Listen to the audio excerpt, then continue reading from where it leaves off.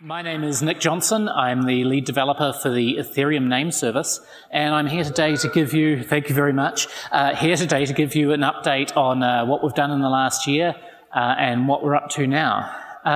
So first, for the few of you in the hall who may not already be intimately familiar with the Ethereum Name Service, what is it? The ENS is a naming system that solves what we call Zuko's triangle. It's a trilemma that says no naming service can be human meaningful, decentralized, and secure all at once. And for a long time, people believed that was probably true. The advent of consensus systems with blockchains has made that untrue, and following in Namecoin's footsteps, we've been able to launch ENS, which satisfies all three of those properties. And so ENS is the Ethereum Name Service. It's a naming service built on Ethereum, but that doesn't mean it's just for Ethereum. It's not for naming just Ethereum resources. You can use it to name IPFS content, Swarm content. You can use it to insert text records. You can use it to point to onion sites, as I'll show you later. So we really want it to be a new naming service for the internet that satisfies all three of those important properties. So today I'm going to talk about what we've done in the last year, how things have been going. I'm going to talk about our migration process to the permanent registrar. I'm going to talk about the short name auction process, which is underway currently. Then about DNS namespace integration, which is how we're making it possible for you to use your DNS names inside ENS. Our IPFS and Onion integrations, and then a brief preview of the things we're working on now and what we're looking forward to launching in the next year. So first of all, the last year at a glance. This is the number of names registered on ENS, how it's evolved over the time since we've launched. The top line there in the blue is the total number of names in the system. The second line there in the red is the number of names with resolvers set, and the third line is the number of names that resolve to addresses. So as you can see, we've had steady growth in the nearly 3 years since we've launched. And let's drill down on that a little bit. October 2018, so this time last year, we had 224,000 names registered, and this year that's up to 310,000. But I think the other two figures are the more interesting ones. First of all, we've got the number of names with resolvers, and so this is the first step in setting up your name. You first buy the name, and then you set a resolver contract for it. And if you're buying the name just to speculate on it, to sell it to somebody later for more, there's no reason you'd set this up. So this is a reasonably good metric for actual adoption and use for ENS in the wild. And so it's gone up from 28,000 this time last year to 60,000 now. And it's not just an increase in absolute numbers, it's an increase in percentage from 12.5% all the way up to about 20%. So we're really pleased with that, and we want to keep monitoring this, and we hope it'll continue to grow. Likewise, addresses aren't the only thing you can translate ENS names to, but they're probably the most popular application at the moment. So we can monitor similarly the number of names with addresses, and that's up from 8.5% a year ago to 12% today.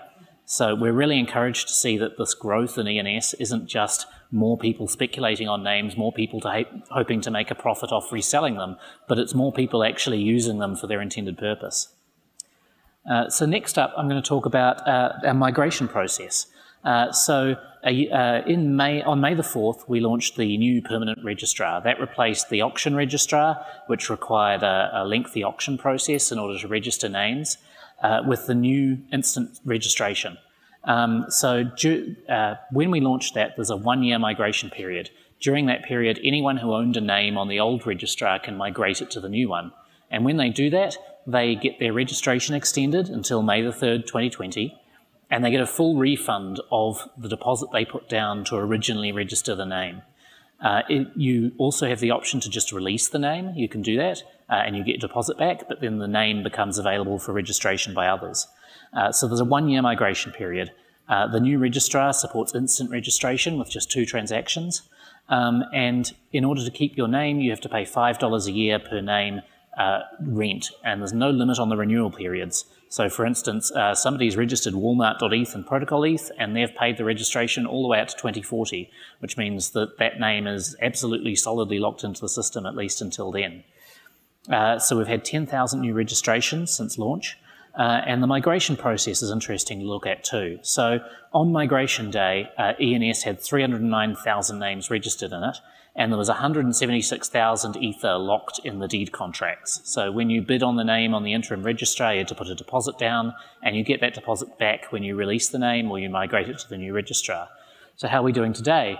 Today, we're down to 241,000 that haven't been migrated or released. We had 4,000, about 1% were released, and 59,000, about 19% have been migrated.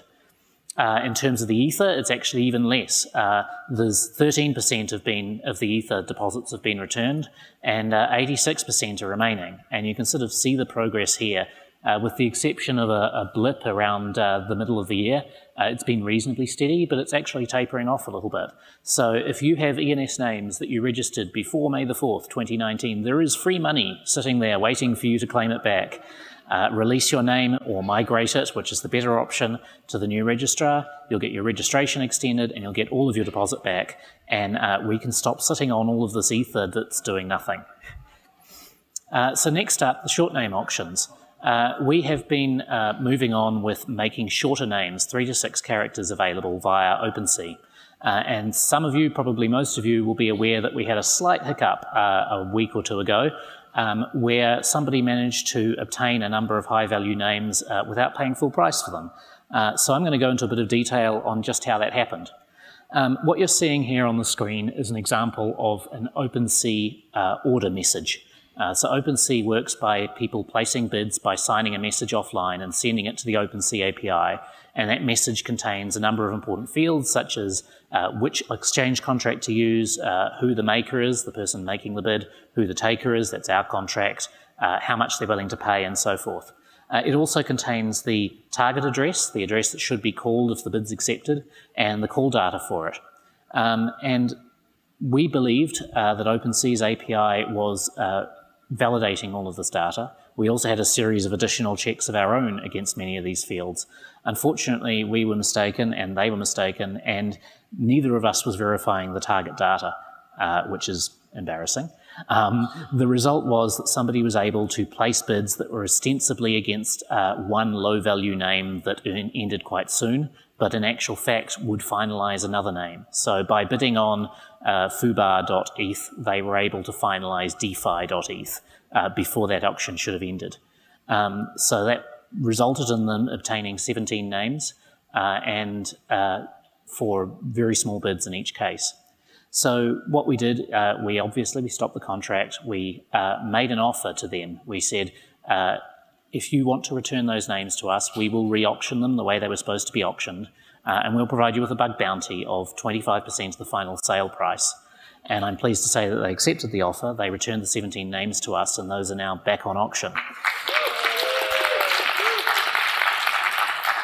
So if you are here, thank you very much. If you want a security consulting job, please talk to us. There was a second smaller issue with the auctions that we've also resolved while we were paused, and that was that some bidders were given the wrong information in terms of what fields to fill out in the bids. So if you were using the user interface via your web browser, this was absolutely fine. But if you were using the SDK integration, if you were sending bids yourself with an automated solution, you may have been submitting bids with the wrong target field.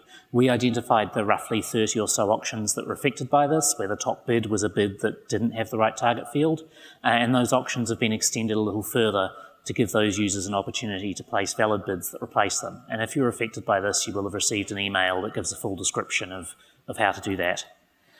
So the short name auctions in general, we're auctioning off all the 3 to 6 character length domains in partnership with OpenSea. We sort of looked at all the effort we put in for the original auction contracts, and we went, well, we're not an auction business, we're trying to do naming, we're trying to build a naming system.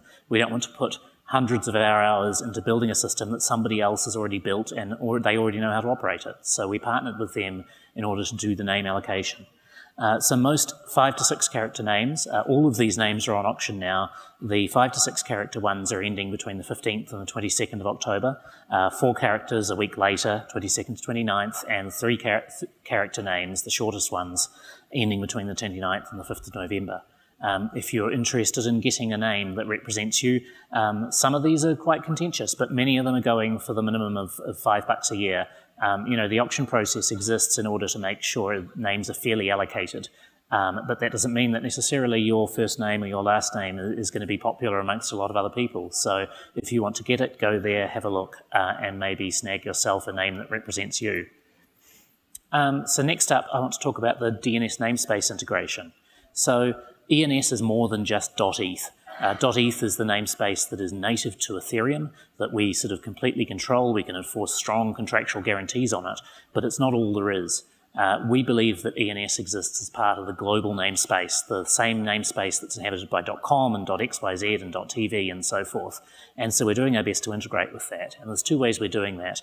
One is a permissionless integration via DNSSEC, and the second is bespoke integrations with top-level domains that are working with us. So first of all, how does the DNSSEC integration work? It permits anyone who has a DNS domain, like mysite.com, to register the same domain on ENS. So that means that if you have mysite.com in DNS and it's your website, you can also have mysite.com in ENS, and people can pay you by typing in mysite.com. They can load up your smart contract by typing in mysite.com into any wallet or any application that supports ENS. So to set this up, this is deployed right now on .xyz, and that's our sort of test domain. We're going to roll it out to way more top-level domains, like most of the 2,300 top-level domains, early next year. But right now, if you have a .xyz domain, you can go to app.ens.domains, which is our new URL for the manager. You can enter your domain name, and it will provide you with a series of instructions for setting it up. The second sort of integration we're pursuing is the individual bespoke ones. So these are top-level domain providers who've decided to work with us directly to make it easier for their users to integrate with ENS. And the first of these was .lux. They launched a bit over a year ago. They have first-class support for ENS, which means that if you register a name with them using one of their supported registrars, you can go into the control panel, enter your ENS series Ethereum address, hit go, and it's just done. It's, you know, several steps shorter than the DNSSEC integration. It's as simple as it possibly could be. So if you're interested, get one of those, and you can instantly start using it anywhere that a ENS name is accepted. The second integration, slightly different. We're working with .cred, the TLD, to support DNS record integration. The idea is that we can host the DNS zone for .cred on the blockchain. And effectively, this turns every Ethereum node in the world into a secondary name server for cred. It means that if you have a .cred domain, it can't be taken out by, or the DNS service can't be taken out by denial of service. It can't be taken out by a service failure, because anyone in the world can replicate those records and serve them up and verify them for themselves. Finally, we're also working with .art. You might be familiar of the Art Digital Twin. This is their project to have physical artworks that have a corresponding existence on the blockchain in the form of a non-fungible token. We recently enabled their namespace on ENS, so they'll now be able to offer domains via ENS. Next up, we've been working with the IPFS team. We got a generous grant from them, and we've been working with them and Jim McDonald to build integration, closer integration between IPFS and ENS. The way this works is you can point any ENS site on .eth or anywhere else at an IPFS content, and if you use it right now in MetaMask, it will just resolve. But you don't have to be running MetaMask for this to work. We, the ENS team, operate a DNS and an ENS and IPFS gateway on eth.link. So if you add .link to any ETH domain, and that domain has IPFS content, it will load in any browser anywhere in the world. No special integration supported. So as an example, go to almonic.eth.link, and it will load you a directory of decentralized websites that you can access anywhere. You can operate your own gateway. You don't have to trust us to correctly serve up the right DNS records and IPFS content. You can run this yourself. And finally, something that we got working just in the lead up to this, we have a DNS over HTTPS gateway. If your browser supports that, you can point it at our servers, and your browser, with no plugins, with no special support, will start resolving .eth domains in the browser as if they were top-level domains in the global root. And we've also been doing some integration with the Tor network. So we had a hackathon project in ETH New York, a project called sTorgate, and building on that, ENS can now point at onion hidden services, which means that you can take an ENS domain and point it at any onion hidden service. For example, Facebook Tor.eth was set up by us, the ENS team, And when you go there, it will load the Facebook hidden service if you load it in a browser that has both Tor and ENS support, such as the Tor browser with MetaMask. And if you look at the records for Facebook Tor.eth on our manager or on Etherscan, you'll see that they're actually owned by nobody. And what this means is that once it's been set up, it is permanently that way. You don't have to trust that whoever set it up is not going to redirect it to a phishing version of Facebook tomorrow, because that resolution is now locked in, it's set in stone. So last up, finally, what are we working on next? So the first and biggest thing that we're working on right now is multi-chain support in ENS. It's EAP 2304 if you want to read the standards document, but what it means is it's a way for encoding addresses for multiple chains, for Bitcoin-based chains, for Ethereum-based chains, for EOS-based chains, for whatever you want in an ENS record. And that means that ENS can become the naming service not just for Ethereum, not just for internet resources, but for every single blockchain out there. So in supported wallets, if you have a Bitcoin wallet, you'll be able to use myname.eth or myname.com or myname.xyz to load your Bitcoin address or your EOS address or your Litecoin or Dogecoin or whatever suits you. And we really like to thank Binance X for giving us a grant that helped us get this past the line. So we wrote the CIP about 2 weeks ago. We started sort of talking to wallets and so on, and I'm delighted to say that we already have so much support. Decent were the first to launch support, so thank you very much. And I want to specifically call out Brantley, our outreach person, because some of these have arrived just now, like literally minutes before the talk. We now have Coinbase Wallet, Trust Wallet, IM Token, Haven, MyCrypto, Portis, and Opera have all committed to add support for this in their wallets, which I think is amazing. And if you're building tooling and you want to do this yourself, the ENS libraries on JavaScript will support it, but Ethers.js is adding support almost immediately. So if you don't use it already, I suggest taking a look at it. If you do, then you will just be able to use this straight away. What else are we doing? So as I mentioned, we're rolling out DNS support to most TLDs. That's effectively every internet top-level domain that has DNSSEC enabled, which is about 80 to 90% of them. We're working on more manager improvements, of course. That's our ongoing work. We want to make it, for instance, easier to do multiple operations, updates to resolvers in a single transaction.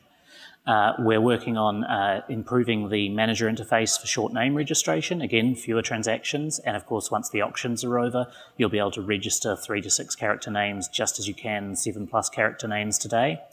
Adoption. It's unsexy in a way, but our main job now is making sure that ENS is as ubiquitous and universal as it possibly can be. And that means making sure that every wallet supports it, every toolchain supports it.